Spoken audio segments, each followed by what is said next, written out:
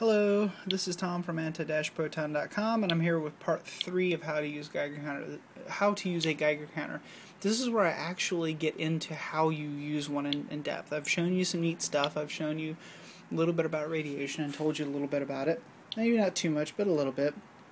So you got these alpha particles that tear through everything like big time, and they cut everything to pieces. And you know they're beta particles that are basically just electrons, sometimes positrons, and they tear through a little bit less, but they go a little bit further.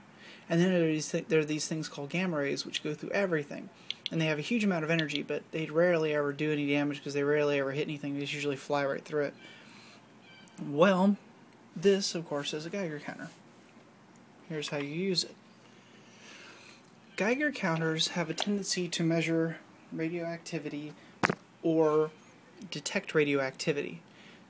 They are initially calibrated by taking a radioactive object and putting it in front of the Geiger counter at a particular distance. The object is known to put off a certain amount of radiation, be it alpha, beta, or gamma. This one, for example, was calibrated with Cesium-137, which is a gamma producer.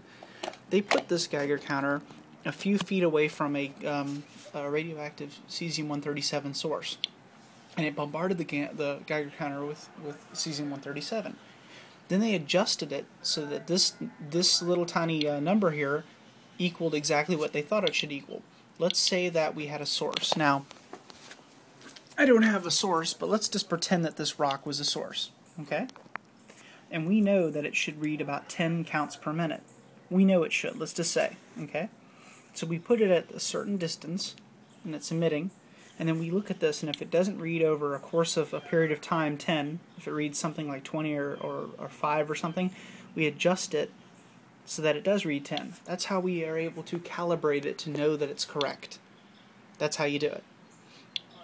Now, some Geiger counters, like the old CDV 700s, contain what's called an operational check source.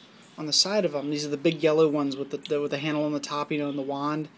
On the side, they have this little tiny circle. On the left side, the little button there, it's actually an operational check source. It's like having a piece of this stuck on the side of it, and you can pull off the wand and hold it up against it to see if it's working. Now, some of them, over time, have lost some of their radioactivity, because some radioactivity dissipates quickly, some doesn't.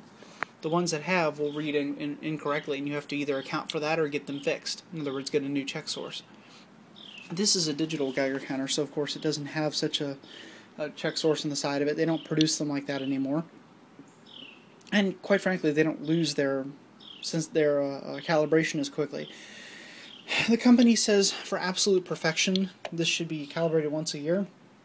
But they also mention, as well as it is very known by most people, that a Geiger counter like this will probably stay reasonably accurate for as much as 5 years without a single problem. Although I do plan to get mine calibrated probably every 2 years, since I'm not using it for anything that requires perfect precision. Okay. Now, next thing to know about Geiger counters is how they work. There's a tube inside here. It's about the size of a AA battery. This AA battery-sized tube is full of gas. It has a current going down the front of it, and there's a wire down the middle of it. If electricity could go from that casing around the outside and touch the wire on the inside, it would complete a circuit, right? It's like flicking a switch. How's it going to do that? Well, it's full of gas, specifically a halogen gas. And when a radioactive particle flies through it, it ionizes it just a little. Being positive or negative, it adjusts the atoms a little bit and allows electrical power to seep through. That seeping power completes the circuit, and you get a click. So this happens all the time. In fact, just being out here in good old-fashioned nature allows me to pick up radiation. When I point it up towards the air, it's actually probably picking up a little bit more solar radiation than it was before. I went under a tunnel one time underwater, and it dropped down to an incredibly low 1 to 2 counts per minute. So you can tell a lot of cosmic radiation occurs. And the higher you go, the more you get. If you're in Denver, you get 60, 70. If you're on an airplane in the air, you know, you could get several hundred counts per minute easily, and it's perfectly normal. There's also radioactivity in natural things like this rock, for example. I doubt there's any in it, but there might be a little. Probably not. Maybe a little. Not much. Okay. Now, when using a Geiger counter, you need to take into account what unit you're in. This Geiger counter can measure Cesium-137 because that's what it was calibrated to. For example, if I am in milliroentgens per hour, that is 0.013 milliroentgens every hour. That's how much I'd be exposed to at this current rate, and I see it's dropping. If I put this near Cesium-137 and I looked at this reading, I would know that that is exactly correct because that is what this was calibrated as. But if I put it near, let's say, cobalt, then I don't know that it's correct anymore. It's going to still tick every time something goes through it, but this number is not quite accurate anymore because all of a sudden it's detecting the radiation, but the levels are different. A much higher or much lower energy particle could be going through it. Do you see what that means?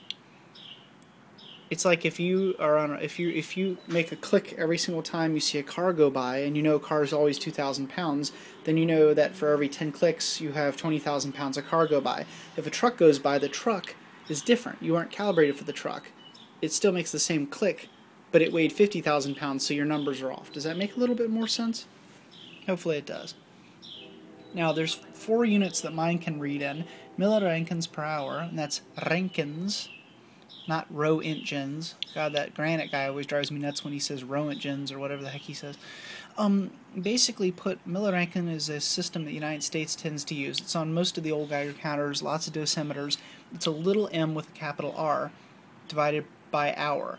Never, ever, ever, ever, ever, ever, ever report or read or whatever reading without saying the unit you're in, unless you've already beforehand stated that all the readings you make will be in that unit, because 0.016 milliroentgens per hour could be massively different than, let's say, 0.6 Micro Seiverts per hour. Well, actually, they are the same, but, well, okay, 1/6 Micro Seiverts per hour, or 1/6 Seiverts per hour. I mean, they can be many orders of magnitude different. So just make sure you write down what it is. There's sometimes you'll see a little tiny, looks kind of like an M, but it's got like a long tail in the front. It's called a mu symbol. That means micro. So make sure you keep that in your mind. M means milla, so this is milliroentgens. Generally, anything under 100 counts per minute, which is anything under 0.1 milliroentgen, or anything under 1 microsievert, is relatively safe. Now, you must be the judge of what is and is not safe. Seek a healthcare professional, blah blah blah. Talk to a scientist, etc., and all the other disclaimers. But generally speaking, I'll tell you, I find anything under 100 counts per minute to be relatively safe. As you see, I'm still paranoid, but that's just me. Realistically speaking, it's probably safe. Most Geiger counters produce an audible click, like mine does.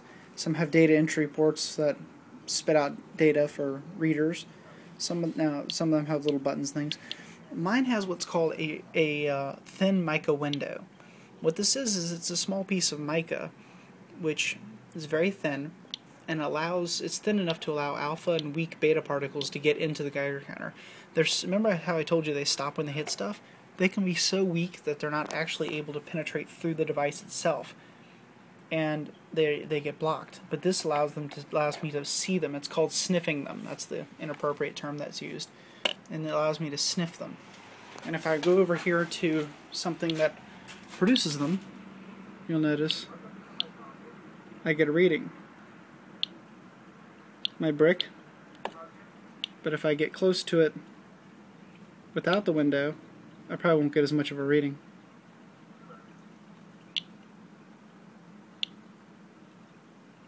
That's because of the window. Now the brick's not putting off enough to be a really good example, but you get the point. And that's, by the way, where I keep my plate. As you can see, I keep it all bundled up underneath there. Next part's coming up in just a minute. I'm going to go over some techniques for how to examine your area and how to write down things. That'll be part 4 coming up in just a few minutes. So this has been Tom from anti-proton.com. Bye-bye.